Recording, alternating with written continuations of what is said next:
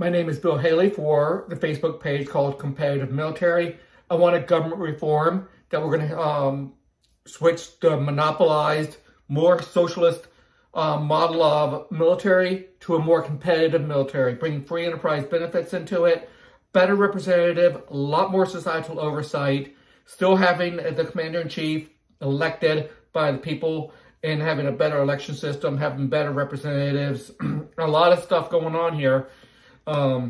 So let's go through it. Competitive military and free enterprise military does not mean a free-for-all or without standards and without a structure. This has significant structure, significant societal oversight, a better free enterprise way of attaining military capabilities, and but still elected leadership for the use of the military. Let's go through it.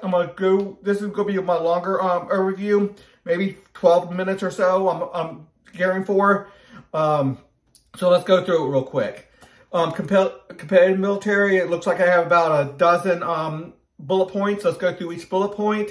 This is, and I also have a structure of the competitive military on my website that is much more broad, that takes in many, many more reforms and deals with a lot of stuff. But this one's just going to be pretty much competitive military reform by itself. Obviously, we have to have a little bit of other reforms coming in.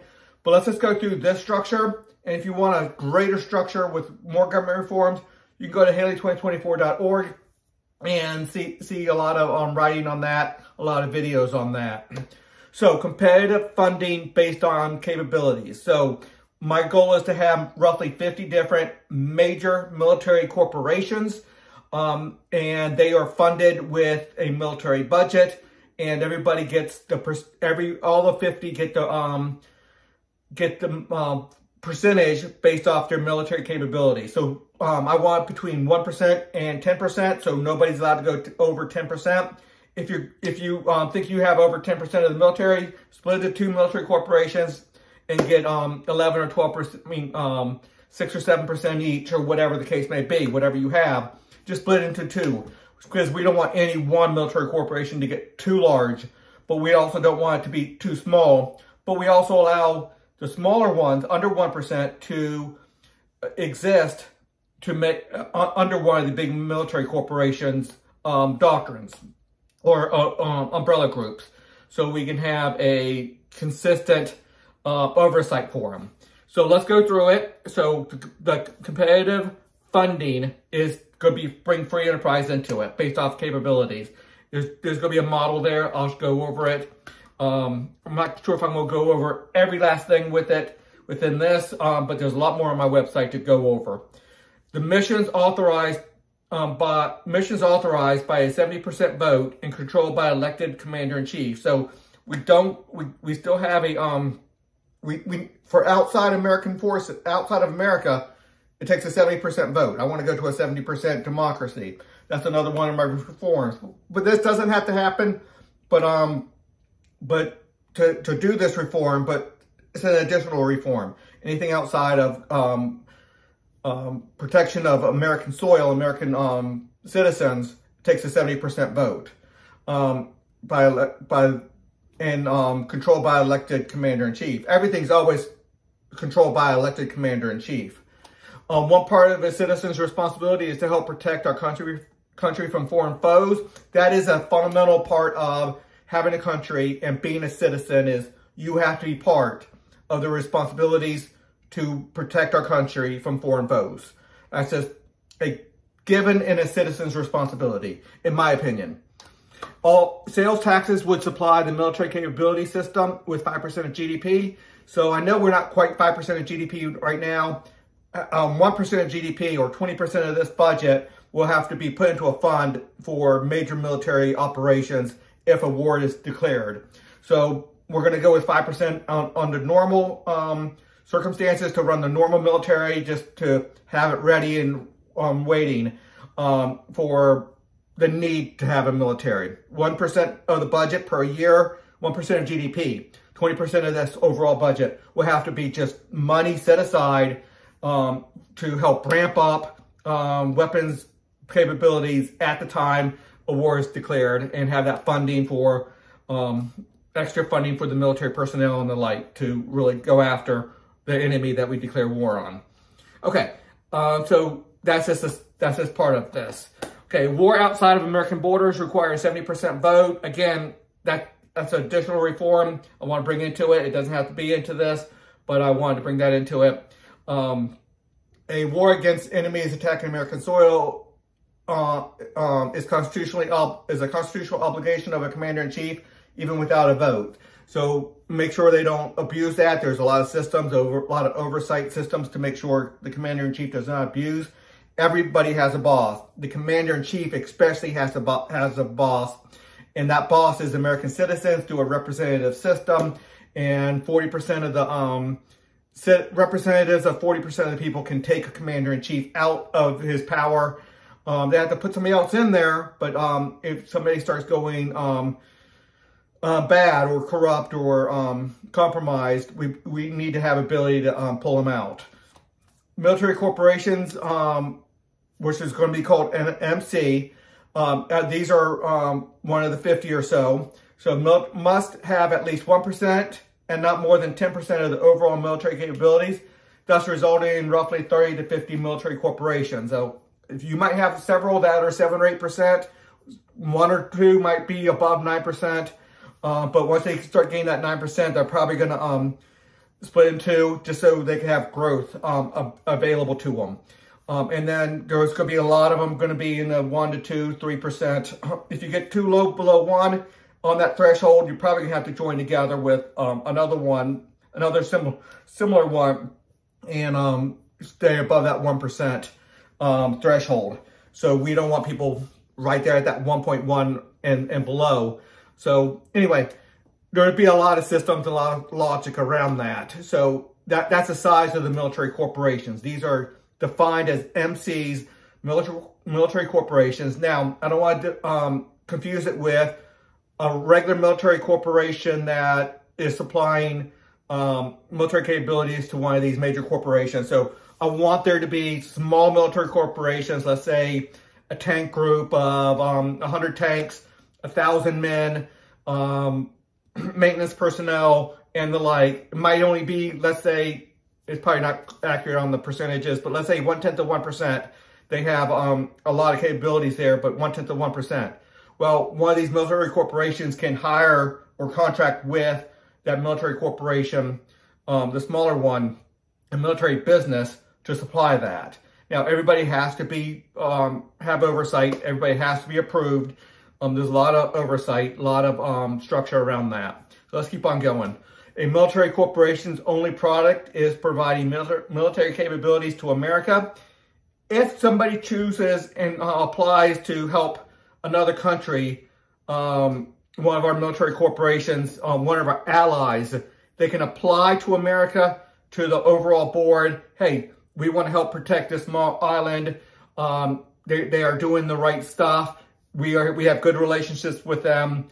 And if the commander-in-chief and the diplomats and the Congress, or whatever you want to call it, the elected officials say, okay, you can contract with them to help protect them, give them some services, then that's a possibility. But their main product is providing military capabilities to America. And there is some side business with some of our allies if the situation is correct and we can have it under control. MCs are not authorized to use military powers outside of the commander-in-chief. So their business is to provide military capabilities to America under the rule of the commander-in-chief, elected commander-in-chief. So they are not legally allowed to use their product outside of the commander-in-chief's duly elected, duly authorized commands.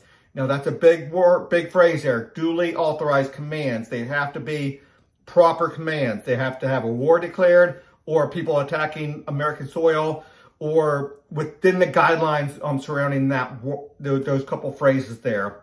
There would be guidelines from the Congress, from the diplomats, from the commander-in-chief.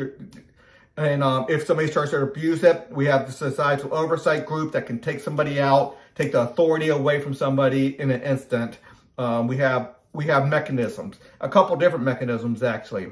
A distinct CIC, Commander-in-Chief, is elected to be just the Commander-in-Chief. So when you elect your president, you're going to elect just the Commander-in-Chief aspect of one person just to be the Commander-in-Chief. So he's still elected, but he has nothing to do with the currency and education and EPA and all those other stuff, taxes. He doesn't have anything to do with that. His whole sole job is to, how do I command the military to fight off foreign foes? MCs, military corporations, make all the decisions on labor, contracts, weapons, systems, the trainings, and other choices regarding attaining a military force. So military corporations have a very broad authority to make their decisions on all this stuff. They could do what they want to do, obviously without creating negative externalities and within broad guidelines of not doing wrong. So they can do a lot of stuff. Obviously, there's some limitations on, hey, now you're going beyond our ability to control what you're doing. We have to have oversight. There's oversight over everything. But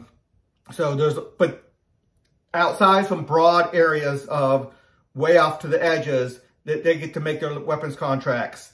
Weapons, they get to attain their weapon systems, their aircraft carriers, their planes, their fighter jets, their long-term bombers, their nuclear weapons, all this stuff. Now, obviously, a lot of oversight and a lot of structure around each one of those to make sure things are staying safe. And again, only the Commander-in-Chief can order anything. And duly elected commands down there to other commanding officers. Again, any commanding officer can be pulled by societal oversight very rapidly, and everybody from the enlisted men to the highest people in the government or in the military, they have to know who can give commands and when it's bad. So they are all trained on that if the system goes in. A distinct representative body elected to handle military spending creates a capability determination system. They want a separate elected body strictly on the issue of distributing the money to the military corporations, and not just distributing the money to them. It has to be based off capabilities. So they might say, I want 8% of my money going towards tanks and military armored vehicles. 6% of my money going towards satellites. 5% of my money going towards nuclear weapons. 15% of my money going towards aircraft carriers and the like. 6% of my money going towards the Air Force and capabilities doing something. I mean, they get to break it down. So, and then all the military corporations get to make their decisions on whether they go after that portion of the budget. And then they look at all the military corporations and say, you have 6% of this budget, you get 6% of it. So overall, you're going to have, let's say, 7.2% of the military budget, and you get, let's just say that's $1 trillion, so 7.2 is, what is that, $70 billion. So it's a lot of money, no doubt about it. 7% of $1 trillion is a lot of money. Now, it's not going to be quite that high because we're going 5% of GDP, and yeah, 5% of GDP is roughly $1 trillion, but it gets knocked down kind of quickly because we have to save some for long-term for declared wars. So you have a pot of money ready to go when there's declared war, so we don't just go into debt or have to tax heavily. The capabilities determination program will likely assign a specific percentage of the budget to particular categories such as planes, tanks, ships, space, among others needed capacity. I just talked about it, so let me go on. If the MC is determined to have 3.785680937%, again, I just say it that way so you know the percentages go out as far as needed to get down to that last dollar. So if you add another enlisted man and he has capability and he's going to get paid, you're going to get paid to have that enlisted man as long as there's capability there. If you add another tank and you have 10 tanks and another military corporation has 11 tanks, well, you get part of that budget. He gets part of that budget. And the person with 11 tanks get a little bit more than the person with 10 tanks. But it also depends on the capability of each tank. If they have a old-time tank versus a new high-tech tank, there's going to be different capabilities built into it, and they can take that into consideration. So all the funding adds up to 100%, but 100% of the money, that 5% of GDP, is not going to be part of this. It might only be maybe 60%, to be honest with you, of the military capabilities, because 20% goes into savings automatically. A certain percentage is going to go into the oversight board, which is going to be very robust. Another percentage is going to, a couple percentage is going to go into the officer corps, which is not part of this, but they're going to be controlling the officers. So that needs to be having some funding, and a couple other things need to have some funding. Some other oversight stuff I have within the rating system, just a lot. Some foreign aid is going to have to come out of that budget too. And obviously, we want to reduce down foreign aid significantly, but places like Israel or other places could reach such a level of support in the Congress that and need that we might still be doing some foreign aid, but it's going to have to compete with the other budget here. So that's why I say it might be down to 60%. So maybe $600 billion versus the $1 trillion. $1 trillion is roughly 5% of GDP. So it might be 600 billion, something in those general areas there. A distinct representative body with an elected president will be responsible for authorizing with a 70% vote and pulling the authorization with a 40% vote all military corporations, businesses, and personnel. So these people make sure abuse, corruption does not happen. Plus, we have a very similar, another representative body called the rating system that's going to do some of the same stuff, taking care of some abuse, corruption. They have different, a little bit different roles, significantly different roles, but both of them together, they both help root out corruption and abuse. Okay. This military authorization agency will safeguard against corruption, abuse, and self-dealing. Again, the rating system will do that, and there's a lot of systems will do that within the system. Okay, what are we at? 17, 18 minutes now. Everything's at, you can find everything at Haley2024.org. Please consider a donation to this Haley 2024, the movement, but this is specifically for the Facebook page. I'm trying to do my best to keep the system separated from all my other reforms. I reform welfare, I reform education, I reform how we elect people to represent us. I do a lot of reforms, but I'm trying to keep this separated on a separate Facebook page just so we know how we can do competitive military, more free enterprise benefits with significantly more societal oversight than even we have right now. Until the next video, and we'll try to do a lot of breakdown videos within this, so we can spend a little bit more time on each one of these topics. Until the next video.